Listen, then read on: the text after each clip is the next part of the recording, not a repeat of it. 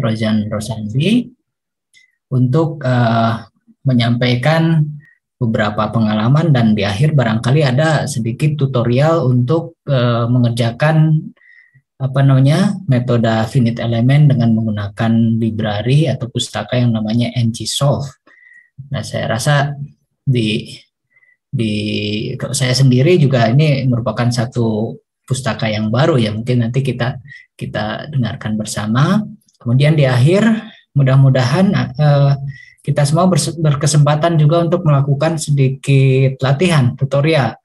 Jadi dari akun yang sudah dibuatkan di Guriang itu, rekan-rekan sekalian bisa mencoba di sana, karena NGSolve saya sudah install di Guriang juga, dan mudah-mudahan saja tidak overload karena memang kita menggunakan satu komputer saja, walaupun nanti ada beberapa trik bagaimana cara menggunakan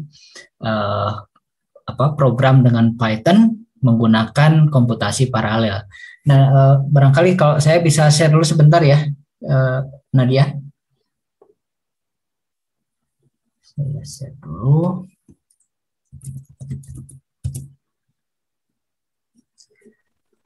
Bentar. Jadi barangkali nanti supaya memudahkan untuk proses ininya, sebentar, ini bagaimana? Mohon maaf, share-nya salah. Share, mungkin udah nggak apa-apa lah, ini aja. Nah, barangkali sudah bisa dilihat ya. Jadi di sini itu ada bentar, ini yang mana yang di-share? Saya agak ini kalau menggunakan Zoom. Jadi ada dokumen, dan di sini ada menggunakan MPI untuk Python saya di sini ya. Jadi Anda bisa coba. Saya rasa kalau nanti di NGSolve-nya menggunakan MPI ya bisa, tapi untuk saat ini mungkin tidak perlu menggunakan MPI dulu. Jadi bisa dikerjakan di sini. Di sini ada beberapa petunjuk, termasuk juga kalau nanti menginginkan di submit ke node, di computation node, jadi bisa dilakukan. Nah, ini saya pikir cukuplah untuk memberikan sedikit clue bagaimana kita menggunakan Python di parallel environment. Nah, nanti saya pikir Rozan bisa memandu bagaimana caranya supaya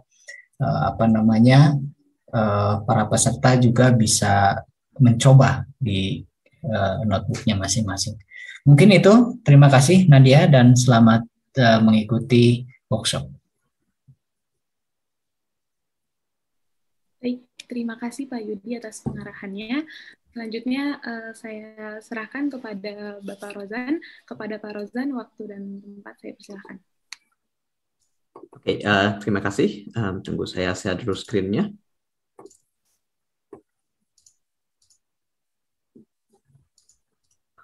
Screen. Oh, ini juga bisa ya. Oke, sip. Ya, slide-nya terlihat tidak? Bisa ada feedback nggak? Ya? Sudah jelas. Oke, jadi sebenarnya saya ini mempersiapkan presentasinya dalam bahasa Inggris. Jadi tidak apa-apa kalau presentasinya dalam bahasa Inggris. Ya. Oh, saya lupa, Rozan, mohon maaf ini ya. Siapa Nadia? Rencananya memang ada rekan kita dari Jerman yang akan ikut, gitu. Tapi saya pikir belum hadir. Jadi kalau nanti beliau hadir ya kita switch saja ke dalam bahasa Inggris, itu aja ya. Kalau misalnya hadir kita fleksibel saja. Oh, kan ada Maureen dari Jerman juga, itu kan dari luar juga. Oh, ada juga ya. Okay, so good, then I think I can start now. So hello everyone, thanks for having me. My name is Rozan Rosandi, and as mentioned before, I'm a PhD student in mathematics at TU Kaiserslautern.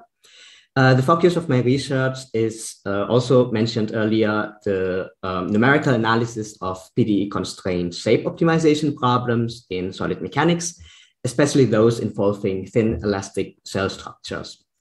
today, I would like to give a talk about solving PDEs, partial differential equations, using the finite element software NGSolve. Okay, so good.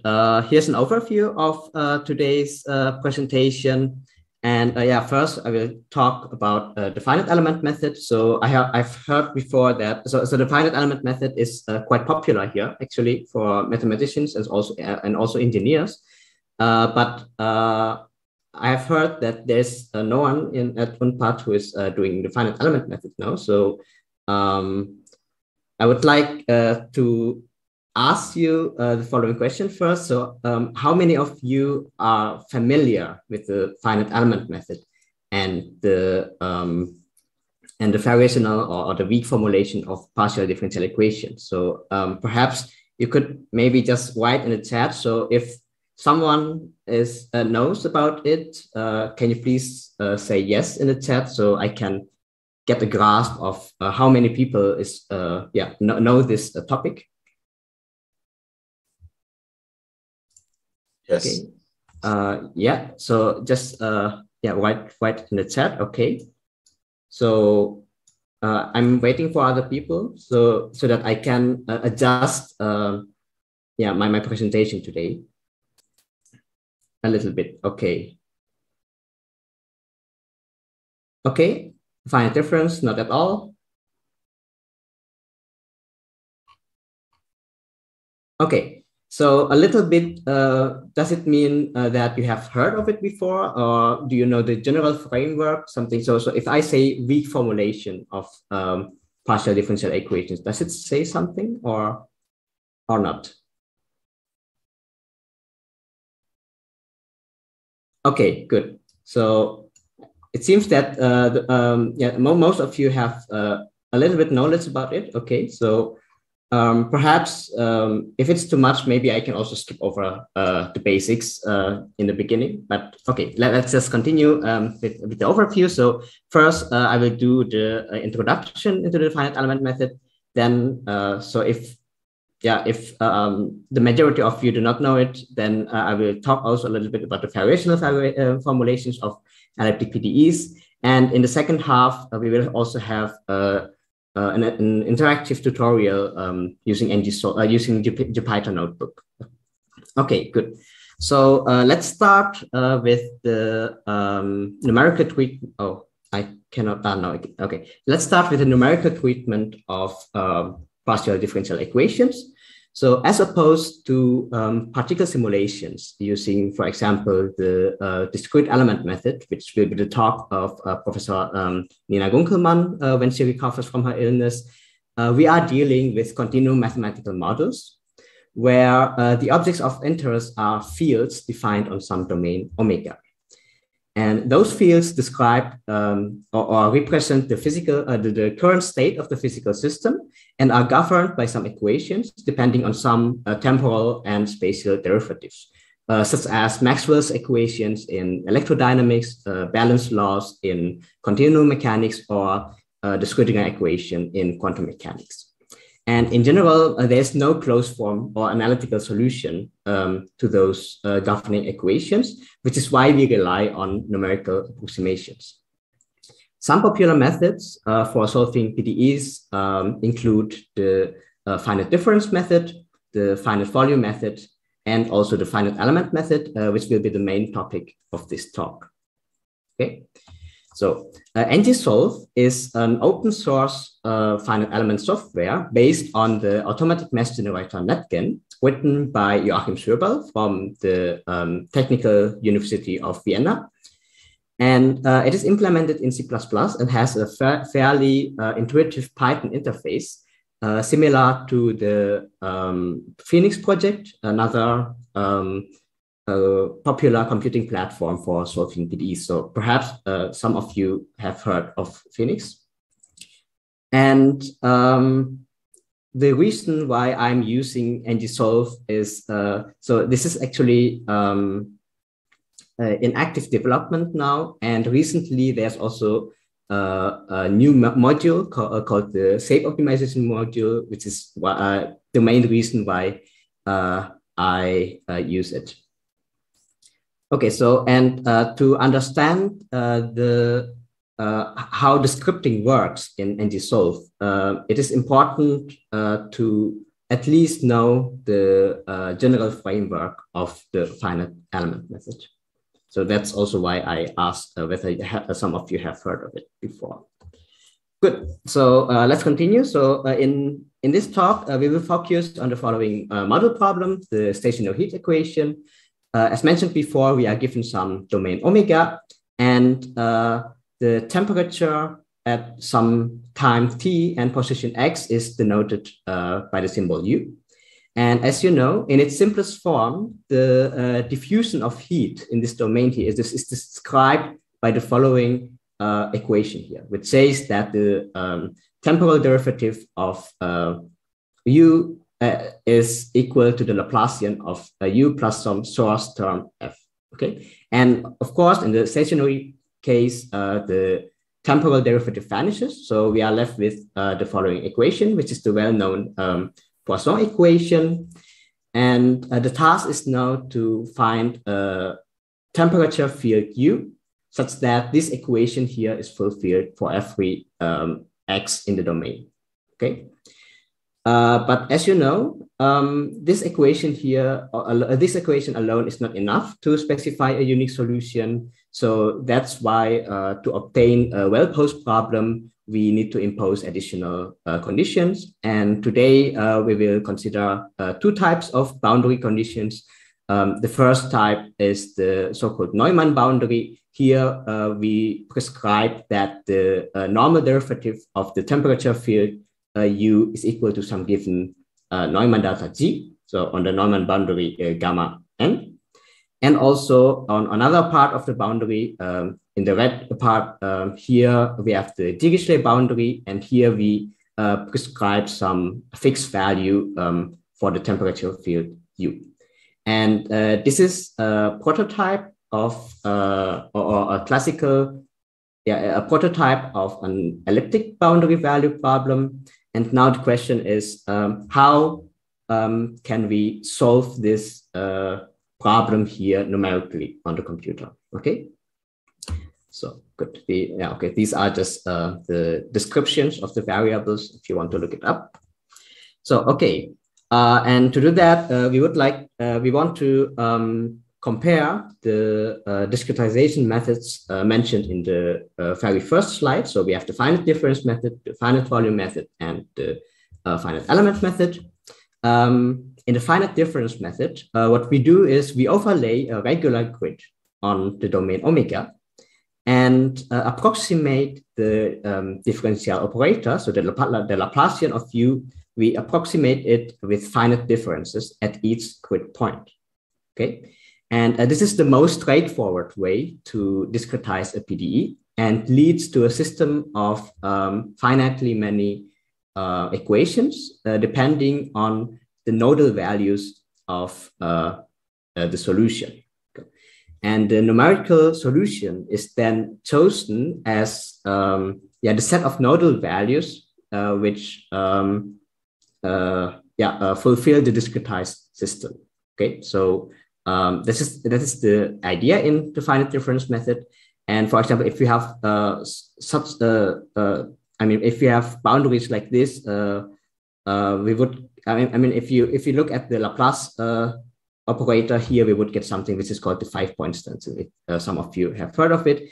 And at the boundary, we can also apply some kind of Shortley-Weller scheme to get a nice discretization of this domain.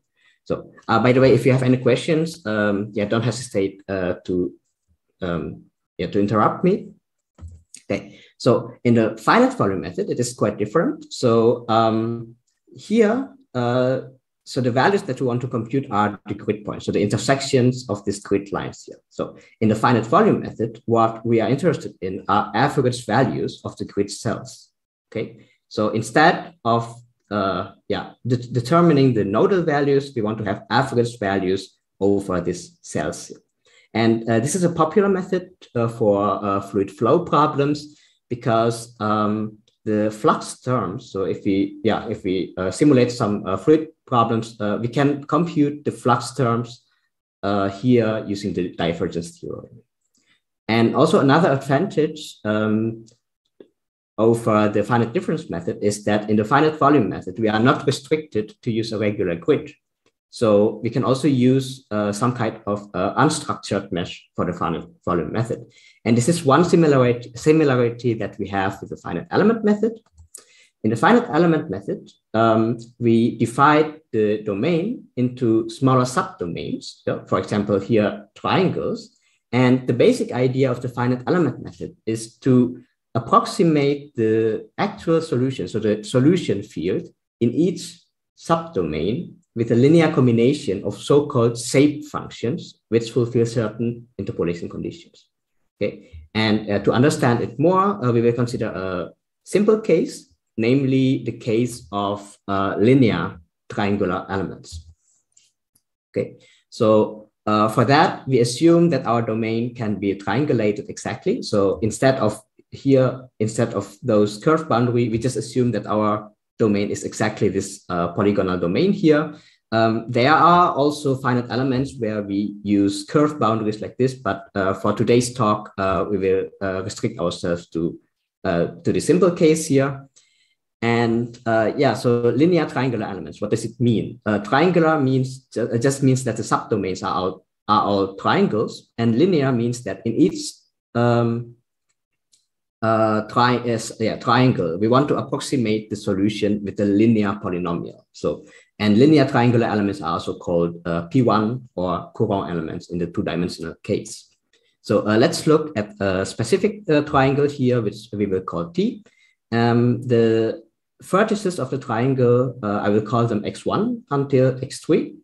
And as I said before, we want to have shape functions, and those fulfill certain interpolation conditions, in this case, the so-called nodal basis property. So what this basically says is that the ith shape function, which I denote by psi, should be the uniquely determined linear polynomial, which interpolates the value 1 at the node I and the value 0 at the other nodes.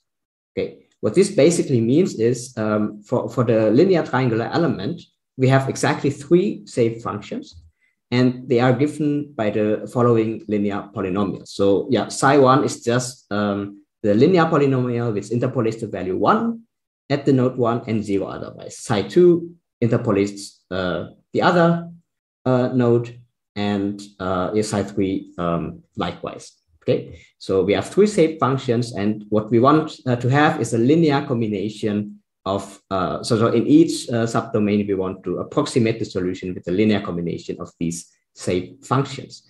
And by this construction here, so by the nodal basis property, we also see that, if we have a linear polynomial, then at the nodes here, the nodal values are, okay, say it in another way, the coefficients of the linear combination is by construction exactly the nodal values of the linear polynomial.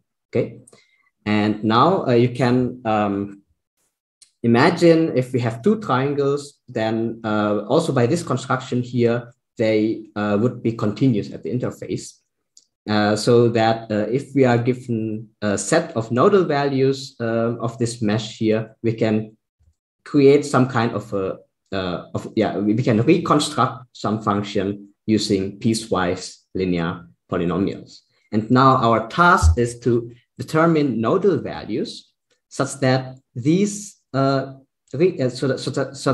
that this reconstruction is a good approximation to the actual solution, so to the solution field we want to have, which of course depends on the PDE. Okay, good. Any questions up to here?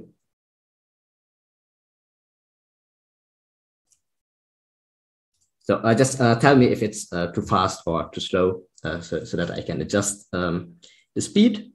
So, okay, and yeah, let's continue. So to know what is meant by a good approximation, sadly, we require a little bit more of the mathematical theory behind it. So what we would like to do now is talking about the so-called variational formulation of elliptic PDEs. And first, maybe I will just summarize. So what is meant by an elliptic partial differential equation? So yeah, we are considering second-order linear partial differential equations. Those are linear partial differential equations, PDEs, which can be written in the following form. So we have, this is a typo, so it should be C times U, by the way. I forgot it. So this is a general form, the general form of a second-order linear PDE. And we just abbreviate this part here with LU. So L is then a differential operator. It should be equal to some term F. And this PDE is called elliptic if the matrix, which consists of the coefficients here behind the principal part, so behind the part of order 2, if this matrix is a symmetric positive definite or negative definite, then this PDE is called elliptic.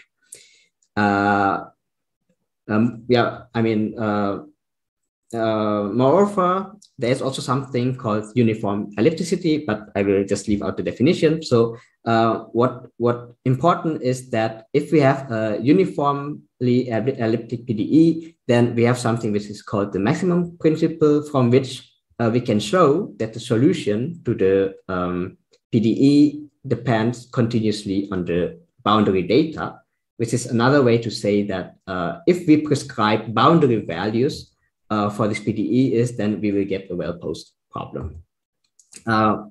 Anyhow, this is not quite important for today's talk, but what important is that we can do some kind of a transformation such that the analysis can be reduced to the case where B is equal to Z. Where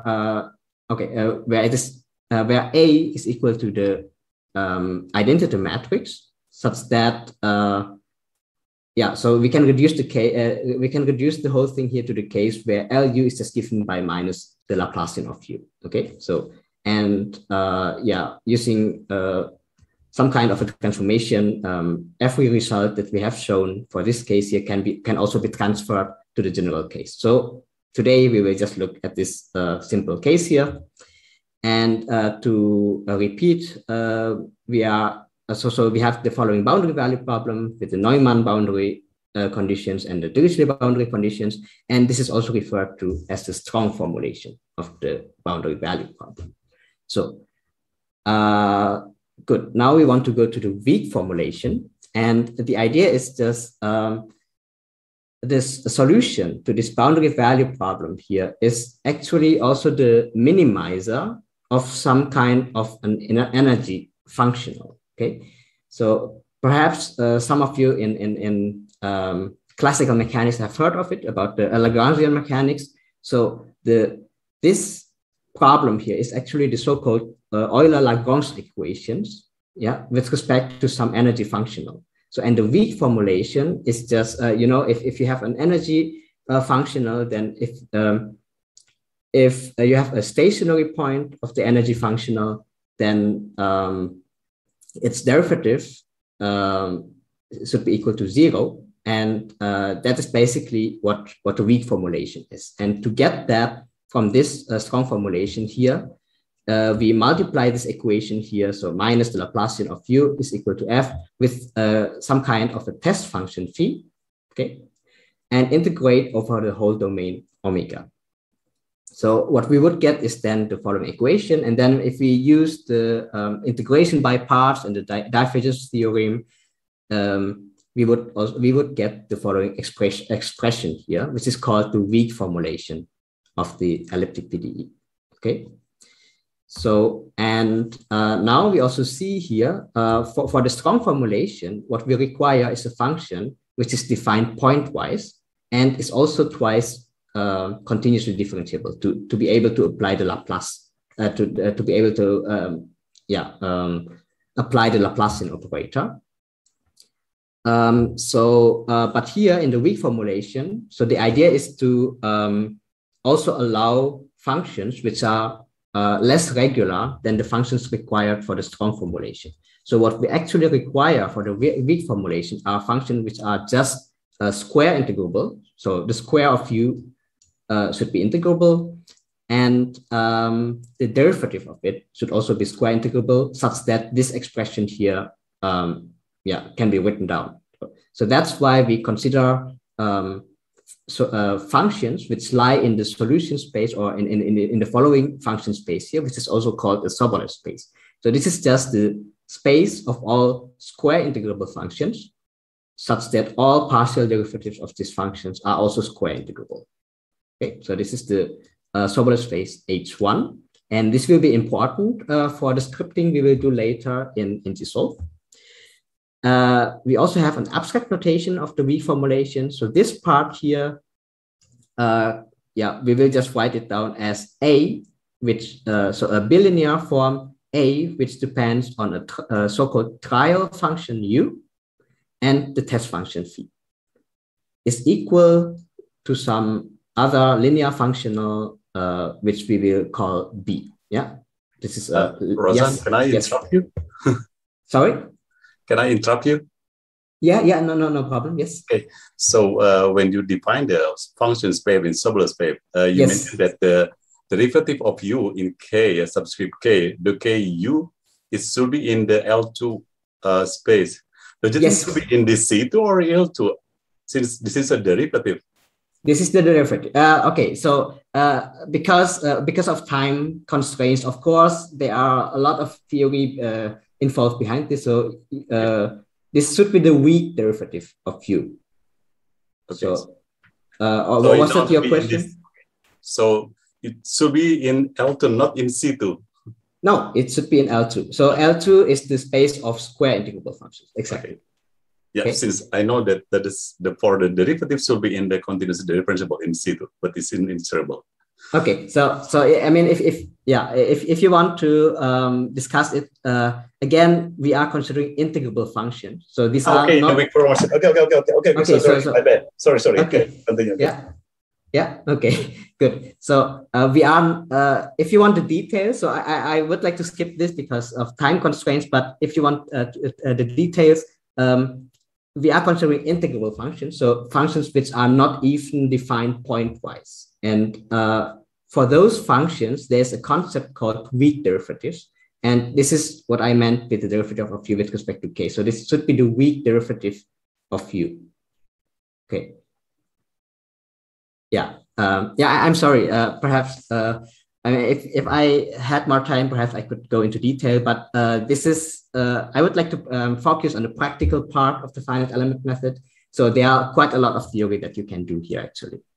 So, but now again, to come back, important are the following terms here. Okay, so we have some kind of a problem. So, for example, the Poisson equation here.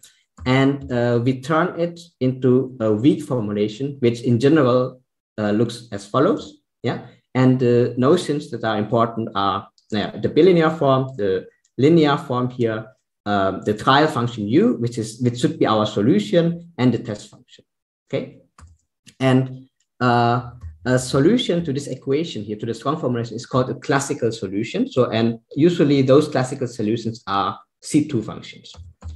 So functions that are twice continuously differentiable. But here, the weak solution to an elliptic boundary value problem is given by a function u, which satisfies this weak formulation here for all test functions phi. Okay. And the thing is, why is it called a weak solution? Well, it's simple, because if you have a classical solution, then it is a weak solution. But not all weak solutions not all weak solution is a classical solution. But if you have a weak solution which is twice continuously differentiable, then it is also a classical solution, which can also be seen by this a reformulation here. Okay. Good. Any questions up to now? I know. I mean, it looks a bit theoretical, but it is important to know this form here to understand how NGSolve works. Okay, good. Now, so coming back to the previous question, so what I have told you is that, okay, we want to determine nodal values such that the reconstruction is a good approximation to the solution field, okay? And how to do that? Well, we are doing something which is called a Galerkin projection. So the bilinear form A here, yeah, under certain conditions, for example, if the elliptic PDE, if the PDE is uniformly elliptic, then we can show that this bilinear form here defines an inner product, yeah, on the space, on the Sobolev space here, with the energy norm, yeah, given by the square root of a UU. And now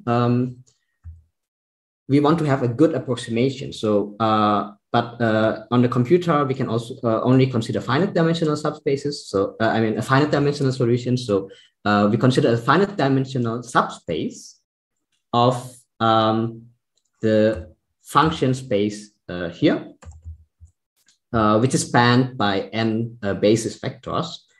And the idea of the Galerkin projection is we want to get the best approximation to an orthogonal projection with respect to this inner product. So if you can look at this picture here, so if U is the exact solution to the to the problem, to the boundary value problem, and then we have some kind of a finite dimensional subspace, and the solution is not exactly in the finite dimensional subspace, we can obtain the best approximation by projecting the solution here onto the finite dimensional subspace. Yeah, because yeah, I mean, then this is the solution or the approximation which is closest to the actual solution U with respect to this energy norm here. Okay, so and what does it mean if U minus UH is orthogonal to the space VH? Well, it just means that, yeah, so A of U minus UH and VH should be equal to 0. So it means that it is orthogonal for all test functions in VH. And this is equivalent to the fact that A of UH, VH is equal to B of VH. So, and now, yeah, UH lies in the finite dimensional space VH, which means that we can write it as a linear combination of the basis functions, phi 1 until phi n. And if we plug it into this equation, we can obtain this solution UH here, yeah, by solving the discretized system A times U is equal to B, where, yeah, U is a factor of, what do you call it, degrees of freedom, so the nodal values, B is the right-hand side, or also called the load factor, and A is our system matrix, which consists of, yeah, so the elements or the entries of A are just the bilinear form A, where we plug in the basis functions phi I and phi j into it. Okay, so from this, we obtain a linear system, and we can use, yeah, anything we want. I mean, some with direct methods or iterative methods to solve this linear equation here. Good. So, and now we consider the simplest case, the case of finite elements. So here, this is quite general. So I talk about the finite dimensional subspace. So here, it does not have anything to do with the finite element method. Now we explain, or I explain what is meant by the finite element method. So in the finite element method, we choose a particular finite dimensional subspace of the solution space. And yeah, in the case of linear finite elements, this space here is chosen as the space of all functions, phi, which are continuous on the domain omega, such that if we restrict the function to some subdomain T, then it should be a linear polynomial for all subdomains T. Okay, so this is the so-called linear finite element space. And now we also consider the nodal basis property again. So the basis functions are then just given by the functions which fulfill this interpolation conditions here. And yeah, in the one-dimensional case, for example, if we have an interval from x0 to x4, and we subdivide it into 4 sub-intervals, then the basis functions, the linear head functions, are just given by, the basis functions are then just given by the following linear head functions here. For example, phi1 is the one marked in red. And in the two-dimensional case, for example, if we have the grid I have shown you before, then at each node, we have a linear head function, which is just the piecewise linear polynomial, which is equal to 1 at the node xi and 0 otherwise. Okay, good. And now our task is to compute this system here. So we want to compute the entries of A. And in the case of the Poisson's equation, so A, the entries of it are given by the integral of nabla of phi I times nabla of phi j. And if we integrate over omega, we can also, due to the linearity of the integral, integrate over each subdomain. And this is the idea of the finite element method, because we know that these linear head functions are functions which have small support. So if we consider, for example, here phi1 and phi3, and if we take the derivative of it and then multiply them, then because phi1 is 0 in this subinterval and phi3 is 0 in this subinterval, we see that the entry of the stiffness matrix is equal to, it should be equal to 0. But if you, for example, consider phi1 and phi2, then here we have an intersection which is non-zero, and here we need to compute what the integral of this expression is. Okay, but a more efficient way is not to consider every combination of these shape functions here, but to consider to assemble the stiffness matrix A here element-wise. By this formulation here. So yeah, we can just split up the sums, and then we define the element stiffness matrix to be only this part here. Okay, and we can do the same for the load factor B. So the element stiffness matrix is just the integral of this expression here over one element T, and B also the same. So the right-hand side over one element T. And the idea is now to compute this term efficiently. The idea is to first transform this T here. So we have a lot of T's, for example, here. I mean, we have this T, and any other. But now the idea is we want to transform all of these triangles here into one single reference element, which is, for example, like this. Yeah, so we transform one triangle into this reference element here using the inverse of the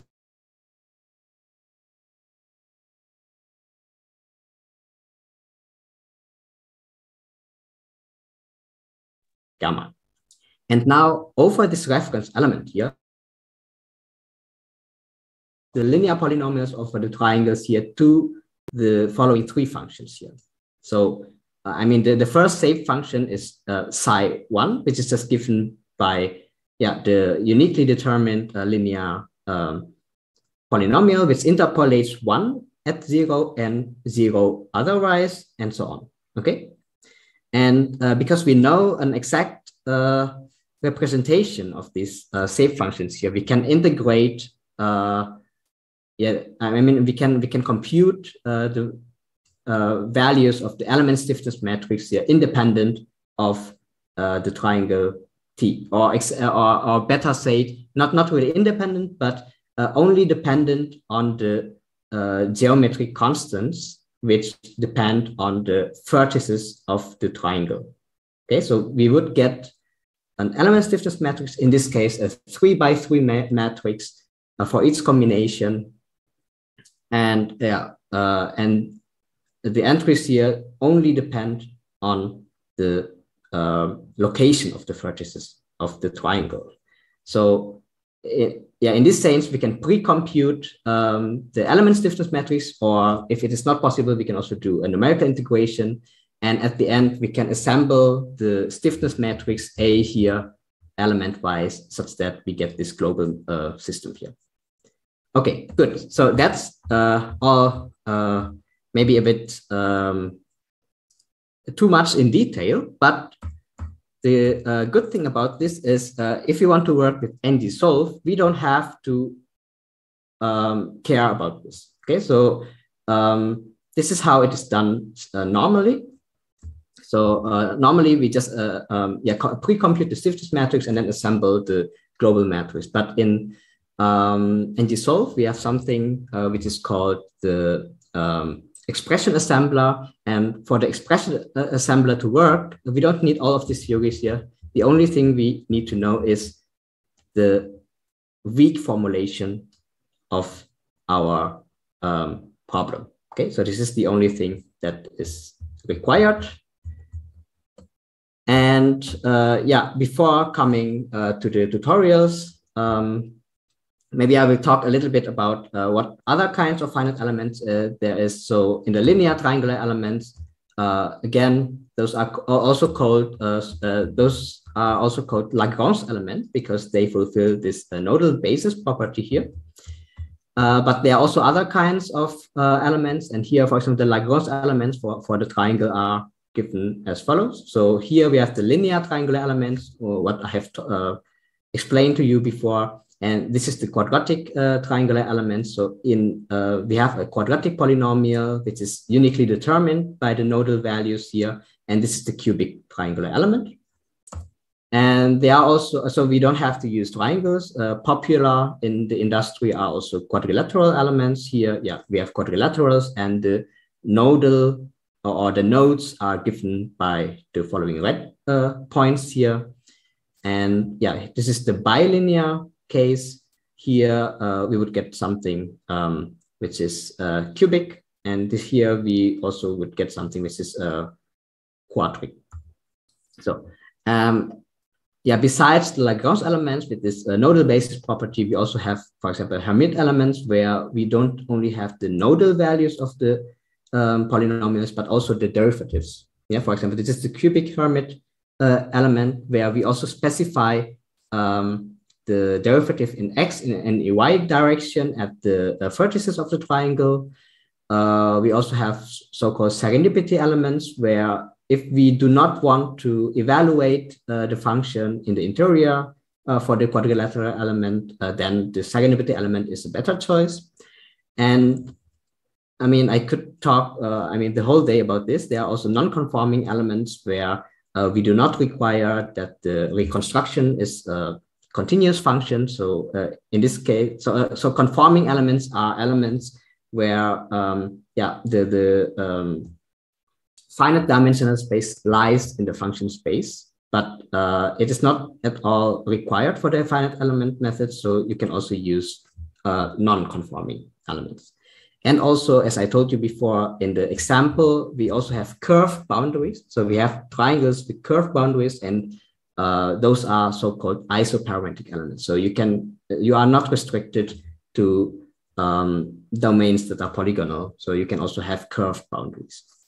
Okay, good. That's all to the theory. Now, we also want to see something. So let me also look at the time. Okay, good. That's okay. So we have I have an interactive tutorial. So what we can do is we can use the Python notebook on the Gurian HPC.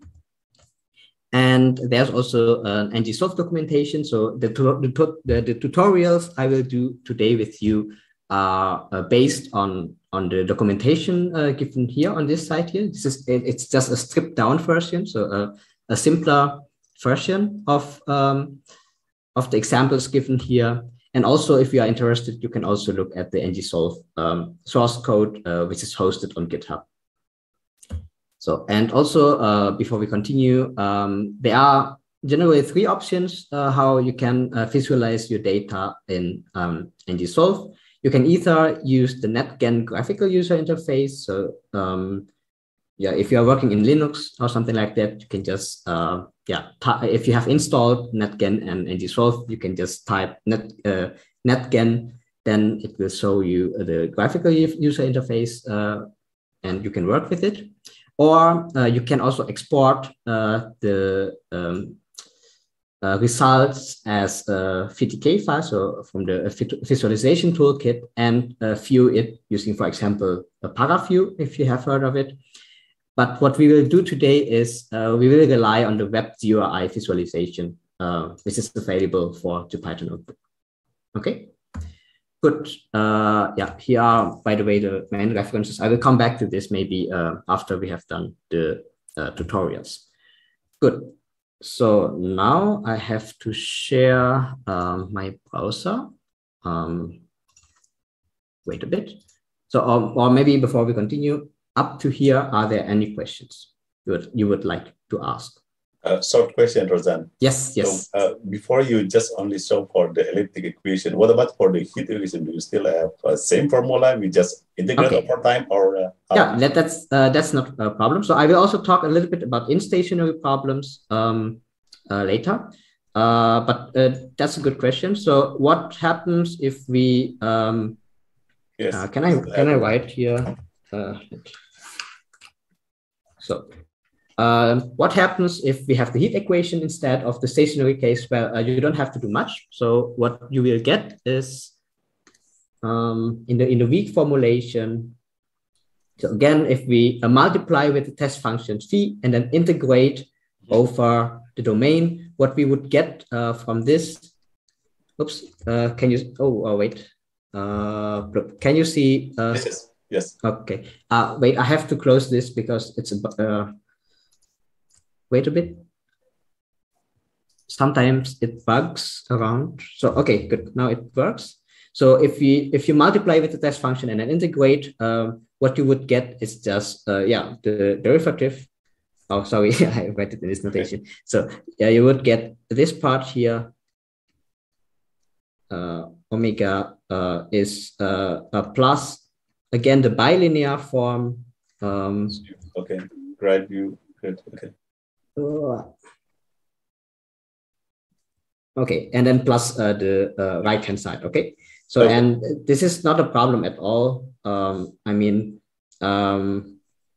if you discretize it, you would not only get A U is equal to B, but also an additional term, a matrix M, which is called the mass matrix, times the derivative of U. So okay. Yeah, you would get this discretized version here, and then you can use normal time integrators to solve the heat equation.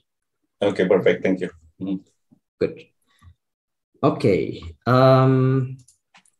Yeah, let me switch my screen. So you can also log into Guriang now. And then this is some kind of a tutorial from scratch. So you can just follow what I write if you want to and try it yourself.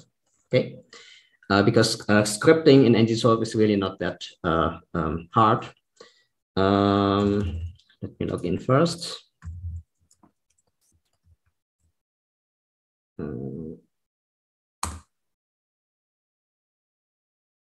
Yeah, but sometimes I think the connection is not perfect from here, so it takes a while until it loads on my side.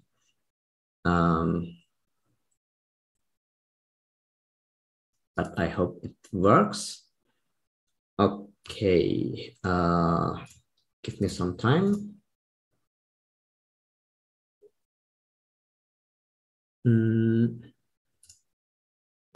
Actually, you can just also use your desktop, Rozan, and then I think the people here can just work in Guriang, and you can. There's a small problem about that. I'm using Windows, so normally I'm working with my Office desktop for using NGSolve, but now I'm using Windows. It is possible to do it, but I haven't got the web UI to work for the Windows version. So I hope that's not a problem. Okay, good. Let me share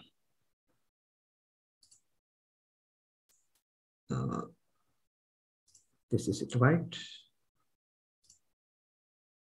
Okay, so can you see the browser now? So maybe some kind of chat. Okay, good. So, okay, the first thing we need are the NGSolve modules. So what you can do is, oh, by the way, if it's too small or something like that, just tell me, okay? Maybe I can make it bigger. So what we can do is, yeah, we just import everything from NGSolve, okay? And we can first see what is included in the package. So there are a lot of things here, actually. So if you import it all, but the things that are important for us, yeah, I will tell you that, but I just want to tell you that if you want to know what is loaded, so you can just write print here. Okay, we just import everything now, and we also need for the visualization the web GUI, which can be imported by importing the draw function here from the web GUI module. And okay, good, that's it. The first thing what we want to do is wait a bit. We want to define a mesh. Okay, I will also talk about meshing in the second part of this tutorial. But first, we want to have a mesh, and then there's a predefined mesh here called the unit square. And as you have guessed, this is just the unit square. And if we set the mesh equal to the unit square, which is a geometry, so we from the geometry we need to generate a mesh. Okay. Where we prescribe the maximum width equal to 1.2, for example. So good. And to draw the mesh, you can just call the draw function and do something like this. And I hope that it is here. Okay, a little bit different to what normally happens on my computer, but wait, but I hope, okay, it's a bit different to what I'm used to. Sorry.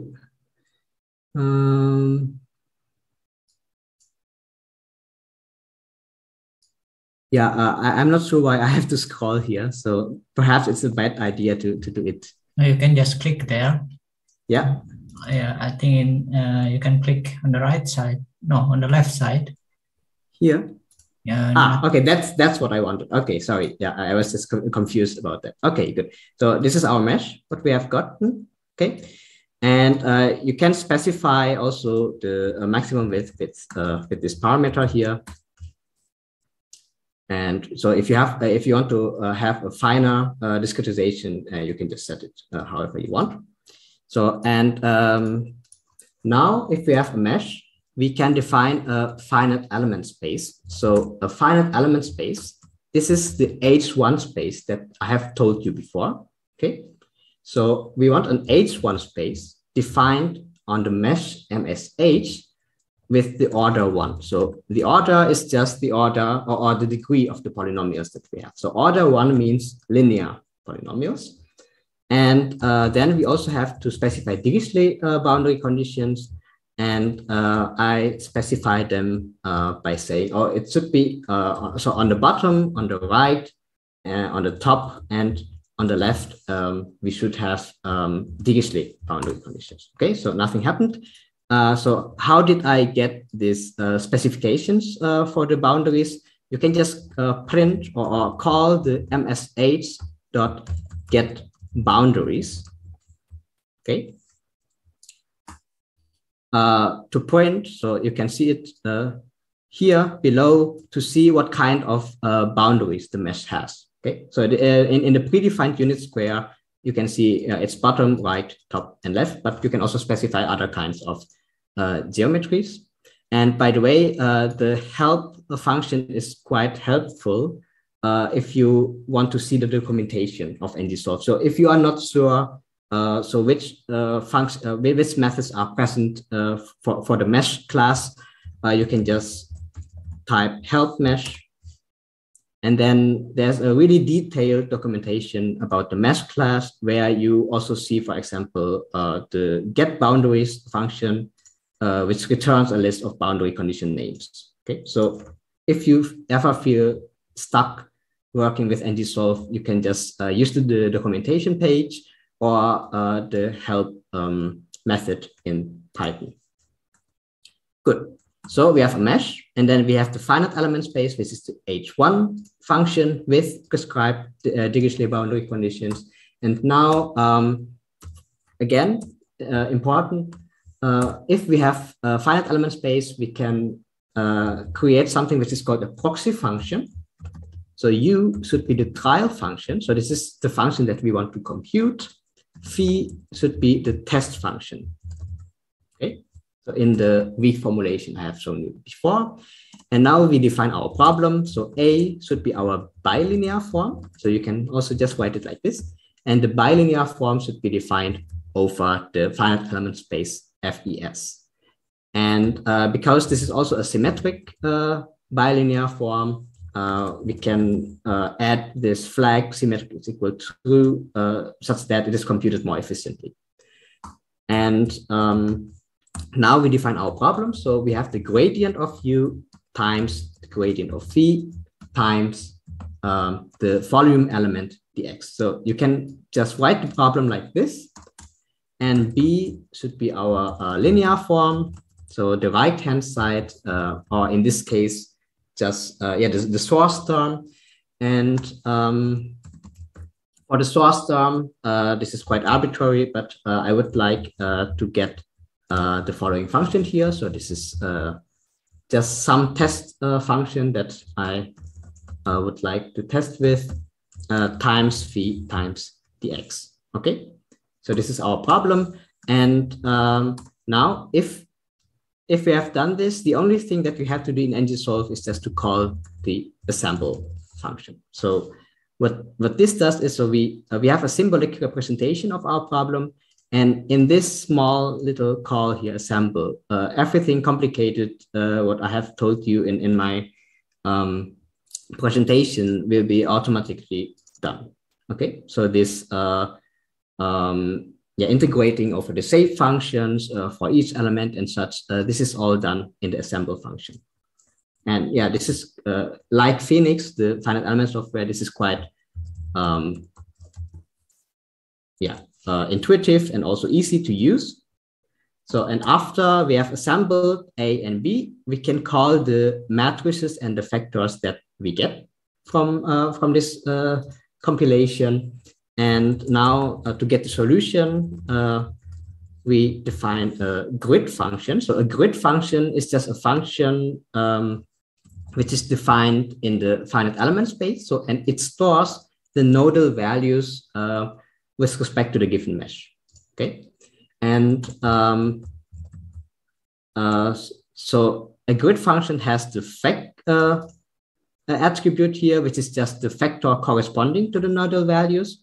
And NGSolve has its own linear algebra library. So you can work with vectors and matrices very easily here. And if you want to set the entries of the vector, you need to call its data and assign some other kind of data. For example, here, the solution should be the solution to the linear equation. So we want to compute the inverse of the matrix A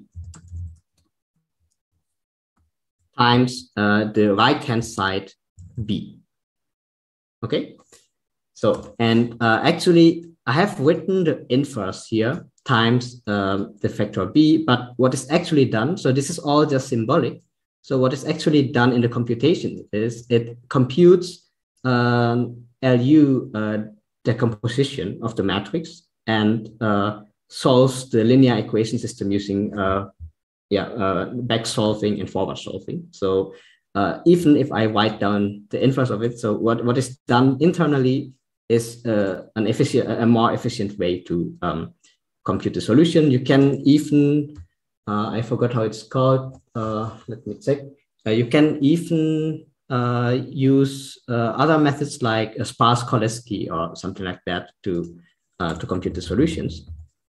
But anyway, if we have done this, we can just draw the solution.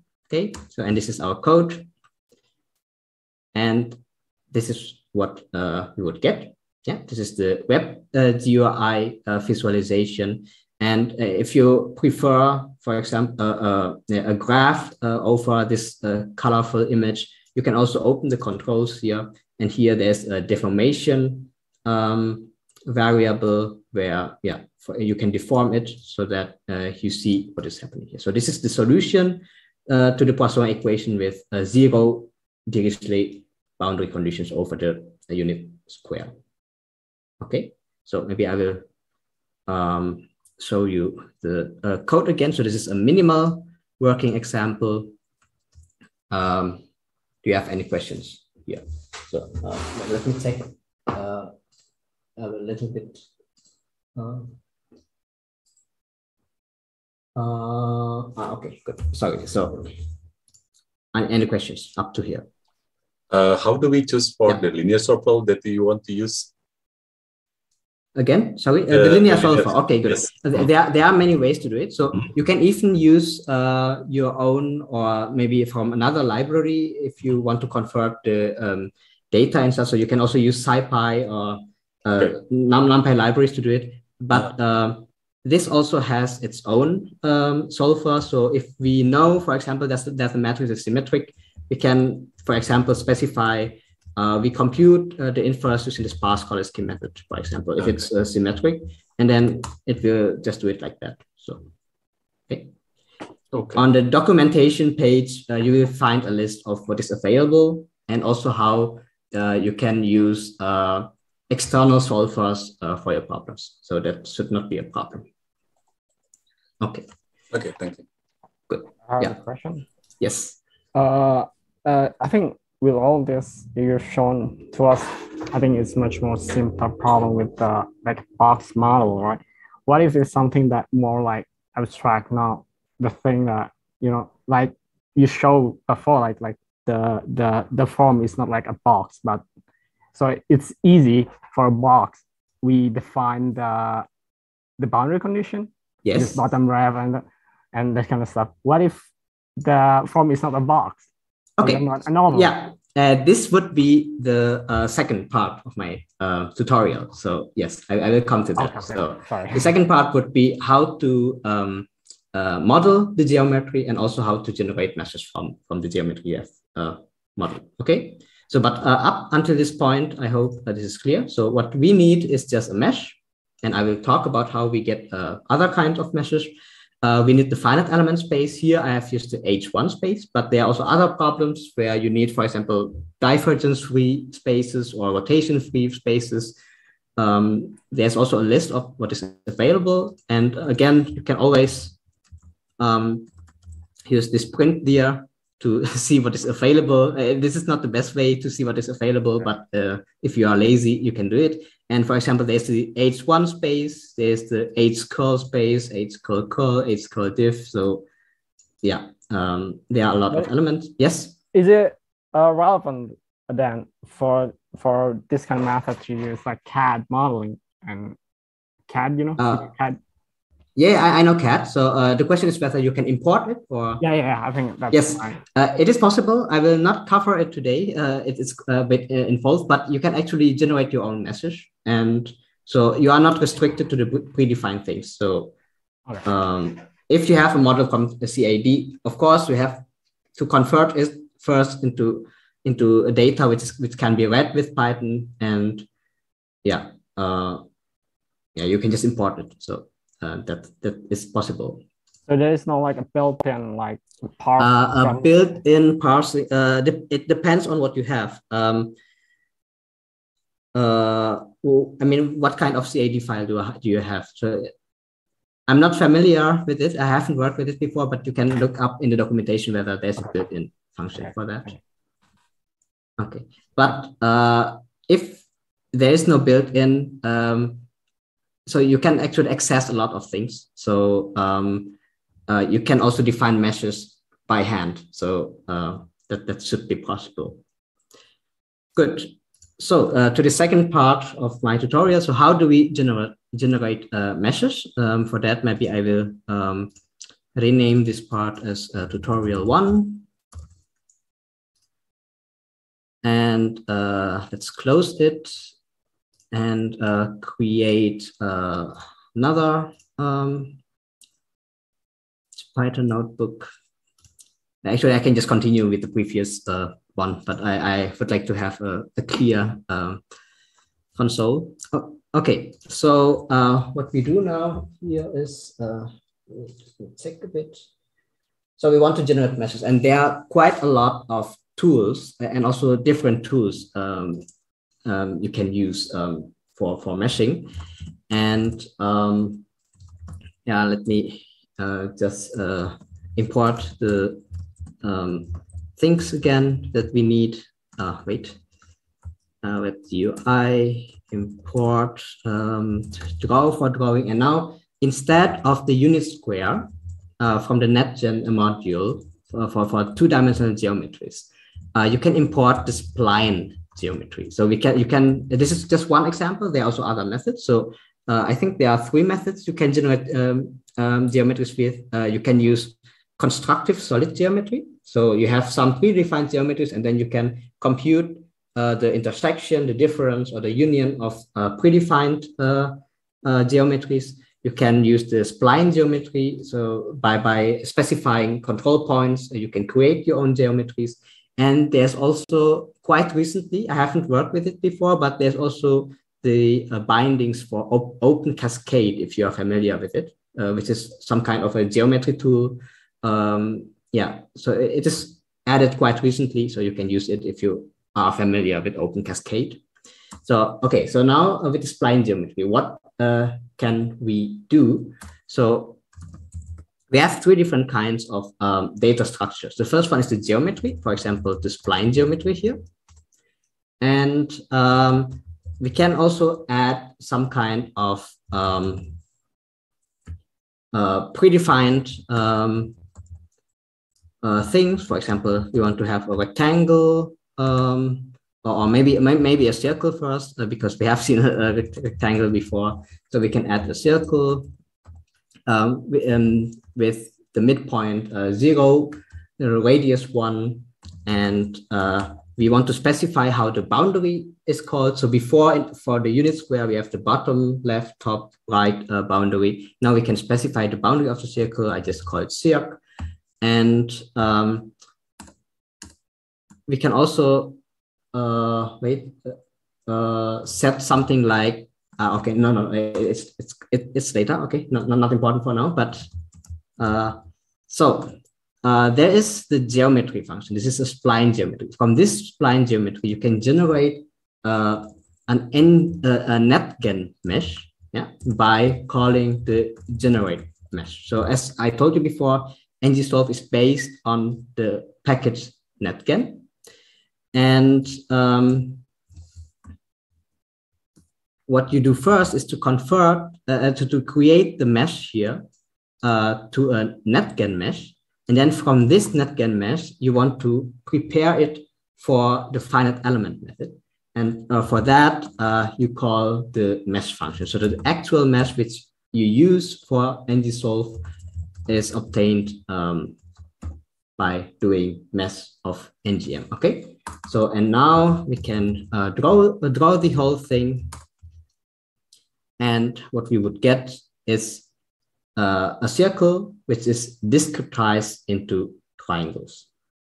Okay, so but you can also use curved boundaries in NGSolve. So if you want to have the exact representation of a circle, not just some kind of discretization like this, if you want to represent the geometry exactly, you can also call the curve function from it. So if we call curve2, it means that at the boundary, we will interpolate it with a quadratic function. Okay, so and if we do that, then the mesh is represented exactly. You can also do it for cubic polynomials or higher order polynomials, but usually cubic is pretty much enough to represent any kind of boundary you have from CAD. And you can also do things like, okay, maybe we don't have any much time. Maybe I will skip this part. Maybe more important is, so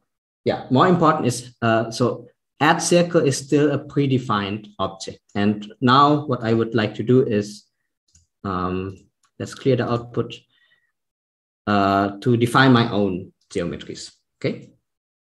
And for that, I think we can put it here and then create another one. Let's load this. And now, what about, I want to create my own geometry. For example, what I want to do now is a quarter of a plate with a quarter circle in the left corner. So that's what I would like to do. So, and for that, I define the points I want to use. So I have already written this before, so I want these points here. 0, 1, 1, 1. Okay, so these are 6 points. And you can call, for each point, you can call the method append point to append a point to your spline geometry. Yeah, but if we want to do it for all of the 6 points, I mean, fortunately, this is Python. We can use it. We can do the following assignment here. So we append each point for each point PT in PTS. So, and a PID are just the IDs of the point. So this would be a vector which contains 0 until 5. So we have defined the points. And now what we do is we, okay, actually we can also do, okay, let me just stop. So 0 point append, and then we can append a line, yeah, from the first point to the second point. And we can also call the boundary, this would be the bottom boundary, if I'm not mistaken. Okay, so this is the bottom boundary, and then we can, I mean, it's quite tedious, but we can just do the same for everything. I could write a loop for this, but I wanted to show you something else. So I will do it manually. At the end, we will connect the last point with the first point. And for the last point, we also want to have a spline. Oh wait, this is okay. This is too much. For the last point, we would like to have a spline for representing the quarter circle. Okay. And for the boundary conditions, we can call them right, then top, oops.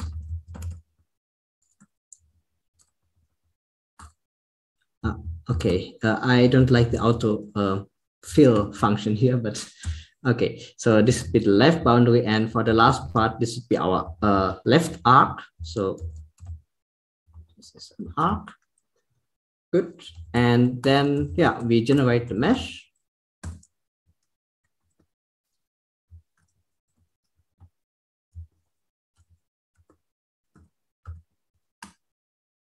And we want also it to we want also have curved boundaries.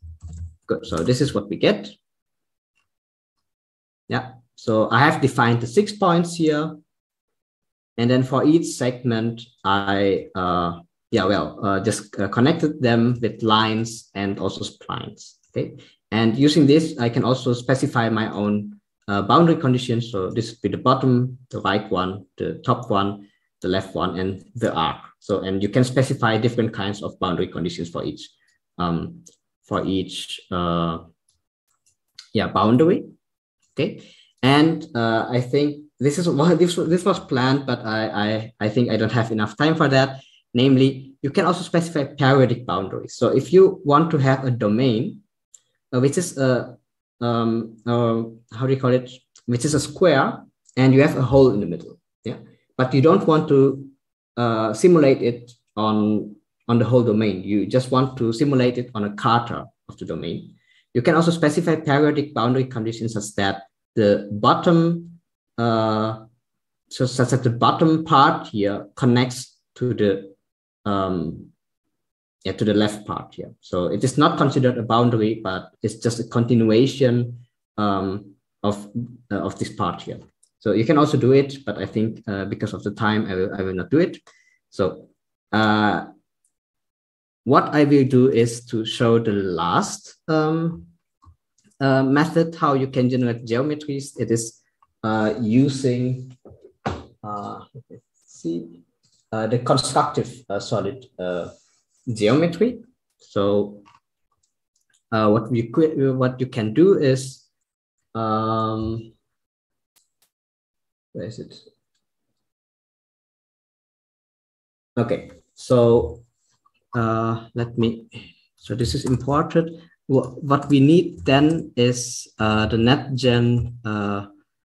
This is possible in 2D, but I will also do it in 3D. So for the 3D case, we need the package CSG. And so if we import it, then we can just define a cube by, for example, an ortho brick with the following points.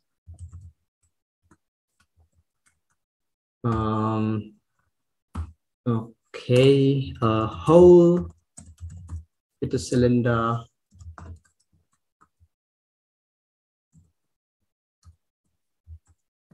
So this should be a cylinder which whose axis intersects the 2 points I specify here.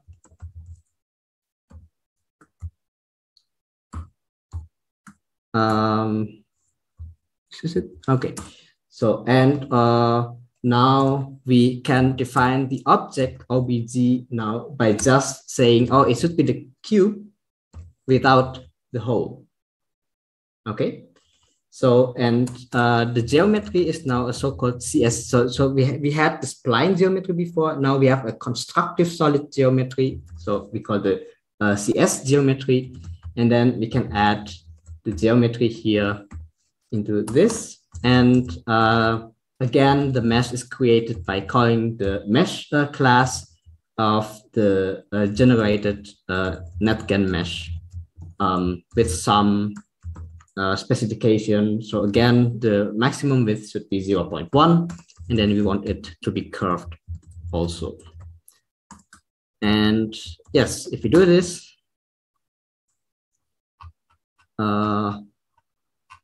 okay. Okay, good. I have to scroll down. Maybe I should remove this whole notifications. But what we would get is again, so we can use constructive geometry like this. You have a cube without the cylinder in it. Okay, and also more complicated things can also be done by using the primitives and then creating the union, the differences, and so on. So for example, if I add a sphere,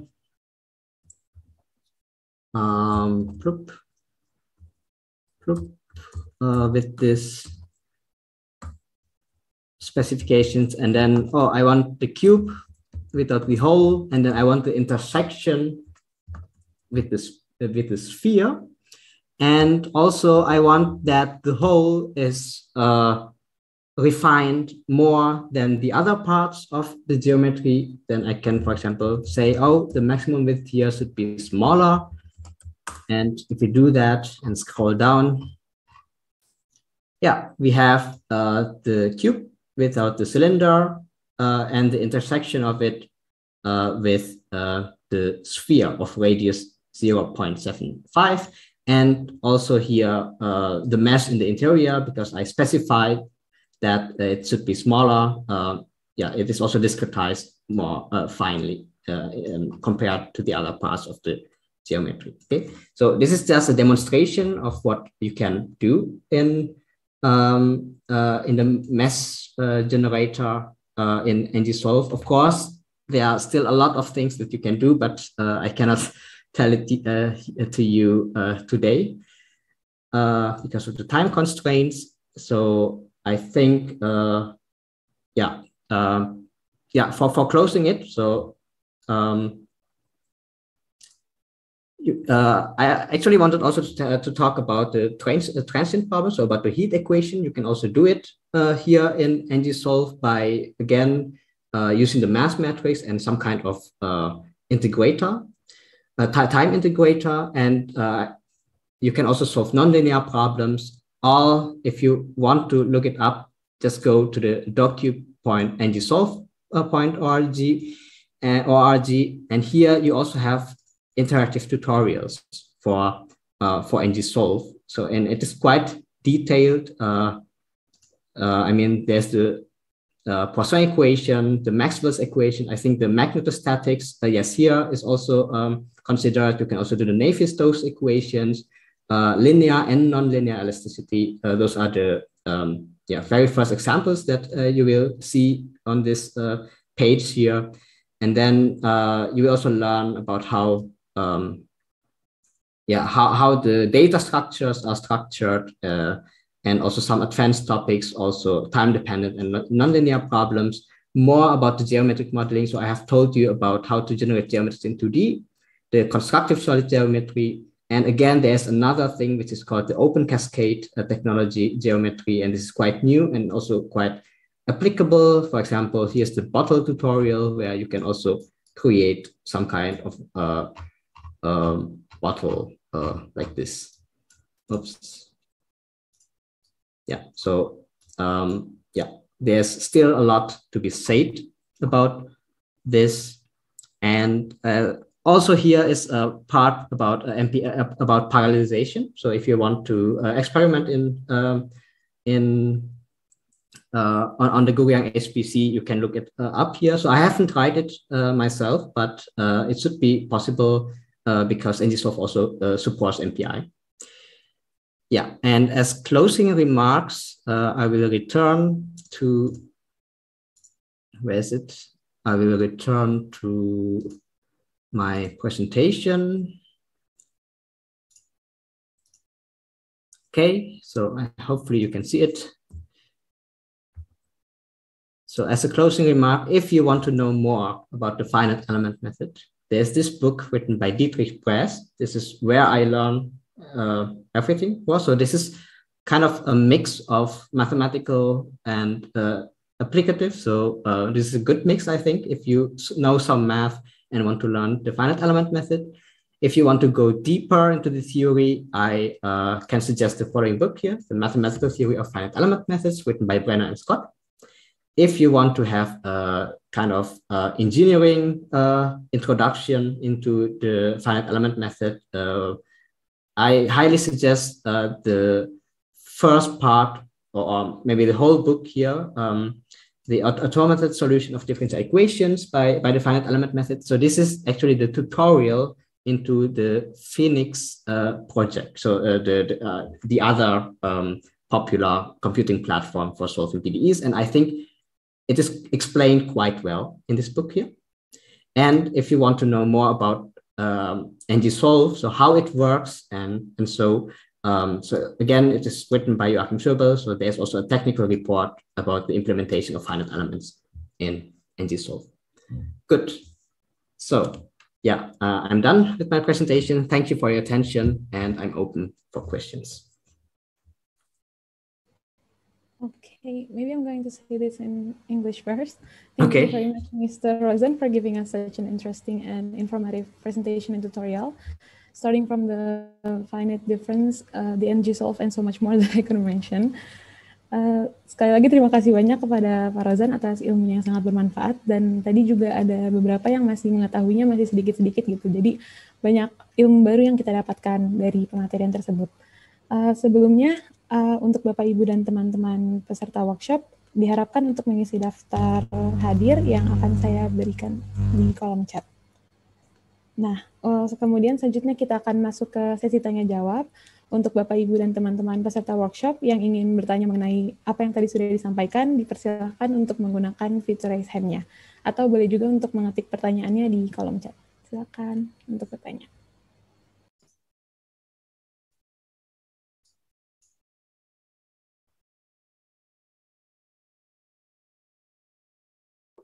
Mungkin dari saya, Nadia. Ya. Rozan, how we simulate the moving boundary? Simulating moving boundary. Okay, this is possible. So the only thing you have to do is, okay, maybe I will just tell you, so there's a method where you can deform the boundary. So just, I mean, you have to give mesh, and then you can just say mesh point, how is it called again? A set deformation. And then you have a deformation field that you have to input. And then you can also work with deformable boundaries. This is not a problem. But of course, if the deformation is quite big, if you get something which is pretty different, then you require a remeshing of the whole mesh, because otherwise you would get elements which are very thin, and this is for the analysis not good. Thanks.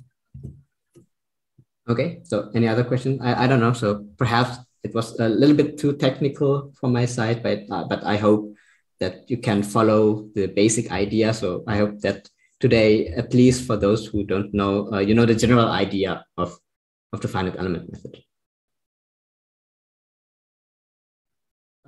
I have a question too. Yes. How about the thing that we have? What about error? Do they have like a functionality to is our solution is accurate or not? How do we know that? Okay. So I also wanted to talk about this, but time constraints. I think I did not prepare it very well for this 1.5 hour. So about the analysis, for example, for the, okay, maybe I can go back to the browser. So again, so my tutorial was taken from this documentation here. So, and there's the Poisson equation again. So this is exactly what I have done with you. Perhaps I should just maybe just present this page here, would be much better. So at the end, so perhaps you can, for example, compute the, okay, so for this particular example, with this right-hand side here, the exact solution is actually analytic and is given by 16 times. I mean this expression here.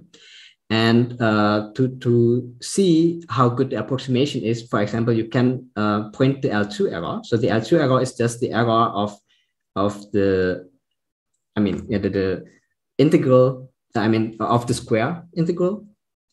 And you can compute it by calling the square root of, there's the integrate function, and here you can input your grid function. So the solution you have minus your exact solution. Yeah.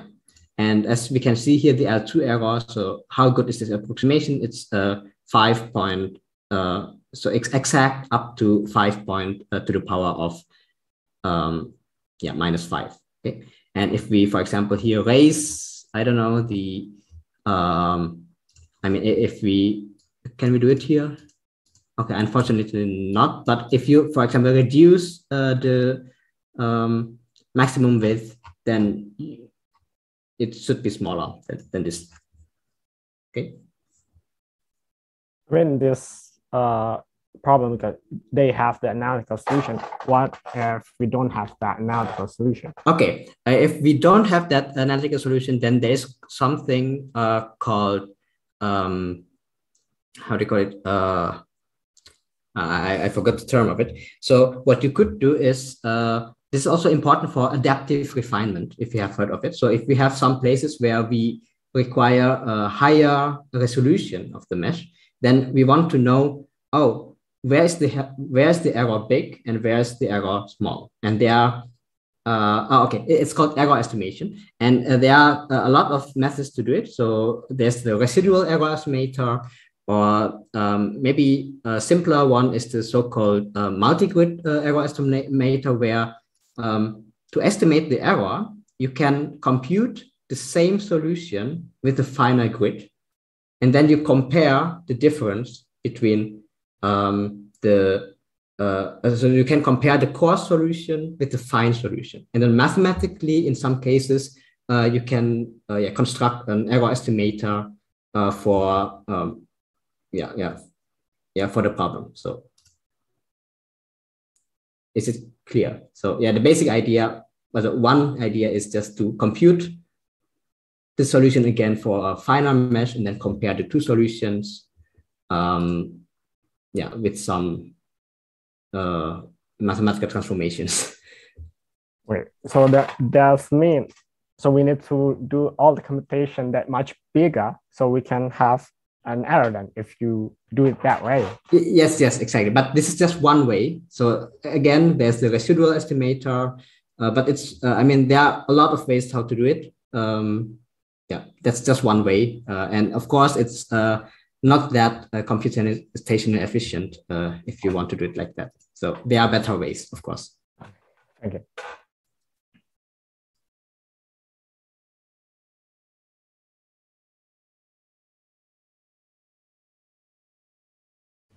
Mungkin kepada Bapak, Ibu, dan teman-teman peserta, ada yang ingin ditanyakan lagi? Silakan.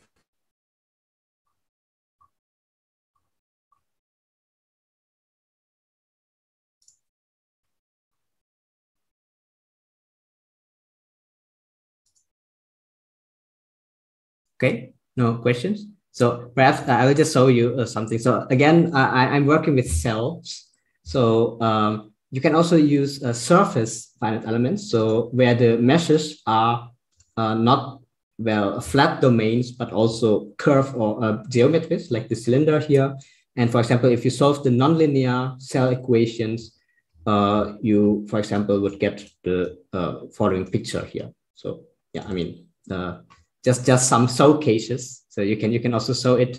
You can also look at it here in the documentation.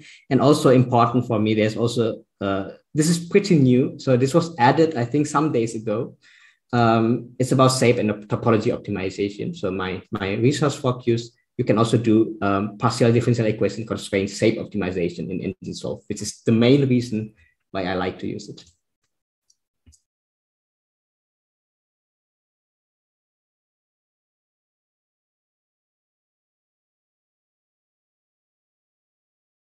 Okay, no other questions?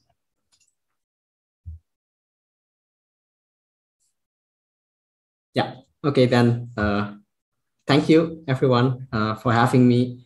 And again, if you have any questions regarding it, you can look at the documentation, or also maybe we can also talk about it together. So I'm also actually quite new to NGSolve, so I have not worked at it at the start of my PhD. I just know it several months ago. So yeah, but it is quite promising. Oke, mungkin untuk yang bertanya sudah cukup ya, karena mungkin sudah cukup jelas juga. Mungkin untuk hari ini, untuk malam ini akan saya tutup.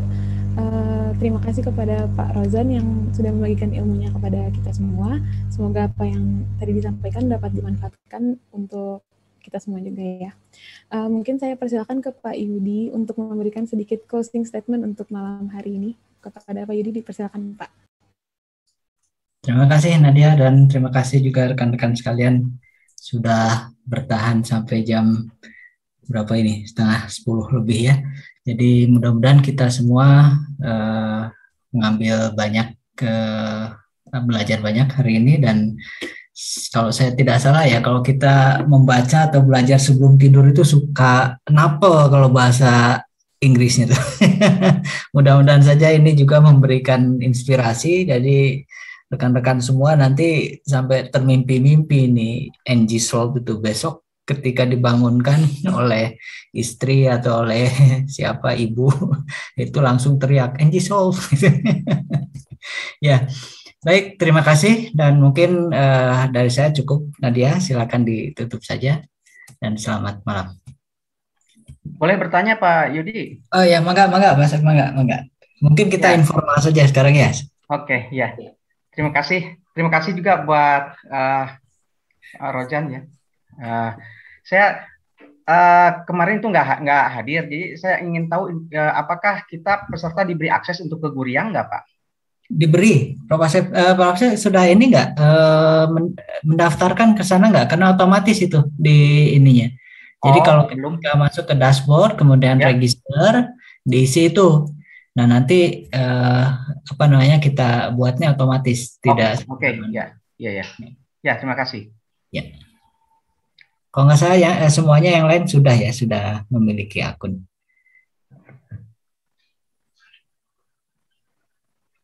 Baik, ditutup saja mungkin Nadia. Oke, baik. Mungkin untuk malam ini dicukupkan dulu untuk workshopnya.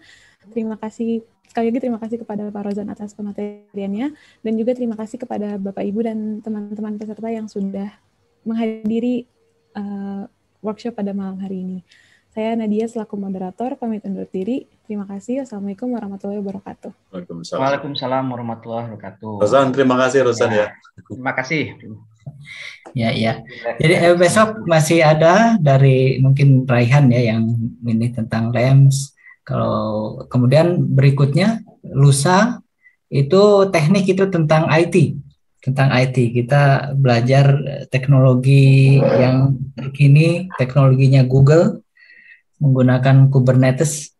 Bagaimana kita mengelola HPC lebih efisien. Itu mungkin. Kenapa Maureen nggak disuruh ngomong Pak Yudi? Kenapa? Kenapa Maureen nggak disuruh presentasi? Saya suruh, sebenarnya besok itu bagian Maureen. Asik. Cuma Maureen sedang sibuk barangkali ya. Karena Maureen punya 3 anak buah. Wah, keren. Lagi nggak bisa. Yang masuk SD. lagi nggak bisa komputernya di. Baik, terima kasih semuanya. Ya, izin lihat ya. Mas Rozan, ada yang. Ya Bu Erlina.